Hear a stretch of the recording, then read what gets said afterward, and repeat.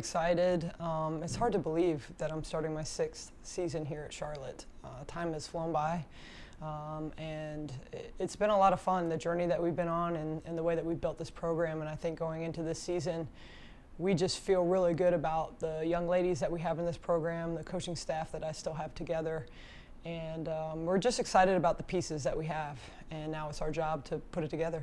Well, the number one thing for us is we've got to be better about taking care of our bodies and making sure we stay healthy. You know, injuries last year made things very difficult, and what our team accomplished despite those injuries was certainly impressive, even for me, in terms of watching them and what they overcame. So I think going into this season, we've had a lot of talk in the off season. Okay, how can we still prepare our players at a very high level, have them ready to compete, but make sure we're doing everything to take care of their bodies and keep them healthy. So that's going to be a priority for us this season.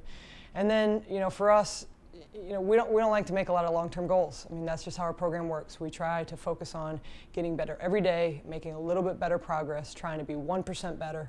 And so that's what we're going to focus on. And a lot of that focus early is going to be on improving defensively. You know, we were first in the league in scoring last year, 10th in scoring defense. And so those don't add up to be able to win a championship. So we know that we have to get a lot better on the defensive end.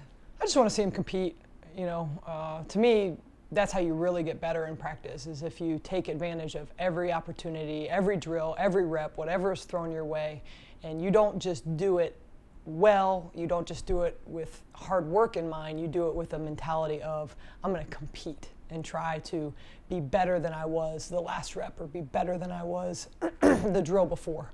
And that's something that we talk a lot about within our program. And this fall, our kids have competed like crazy. I mean, they have been great in our 2 hours a week. They have been fantastic in the weight room and in their conditioning, and certainly expect to see that carry over for practice.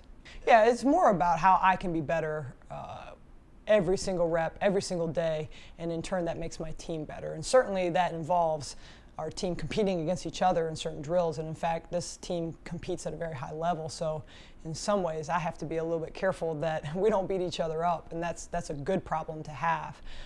But overall, that's not the message. More the message is, how can each person on this roster do something to be better the next day to have some improvement so that we can get better as a team.